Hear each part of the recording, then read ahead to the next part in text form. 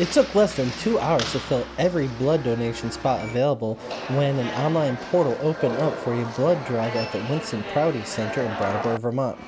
The Winston Prouty Center hosted the American Red Cross on Tuesday, April 14, 2020 at the center's gymnasium, where nearly 50 people signed up to donate blood during the COVID-19 pandemic.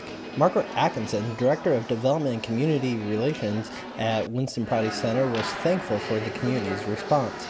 It was very heartening. I think when the portal opened for people to volunteer to give blood, the spots were all filled within under 2 hours. So there's obviously a real community of folks dedicated to giving blood on a regular basis, and so we're seeing a lot of them today.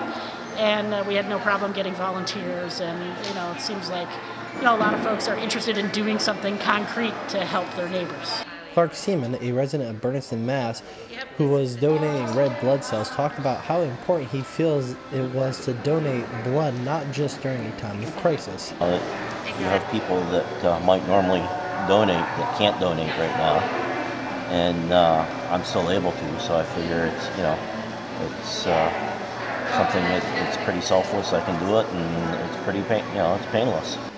Heather Angel, a phlebotomist for the American Red Cross, said still need people to donate blood because collections are at their lowest because some sites, such as college campuses that usually house student donors, are no longer in session. Hospitals still need blood. People still need blood. It's very important that we get out here and collect, and anybody who's healthy is more than welcome to be encouraged to come and give blood. For more on this story, go to reformer.com.